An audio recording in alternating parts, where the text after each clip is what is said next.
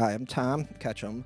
This is my service dog Diesel that the Bulldogs in South High is helping to raise funds for him. He is a great dog. I'm very happy you guys are helping out. Okay, what brought me here was I was looking for a service dog, and then I needed to raise some funds. A couple people suggested you guys. Also, I do have MS, and he would be helping me out a great deal with a lot of different things. I was on a waiting list. I interviewed in August, and I lucked out because she said in about a year the dog would be ready, but they had one early. The marathon dance will be helping me to raise money for Diesel. Diesel is $9,000, almost $10,000. He went through a lot of training.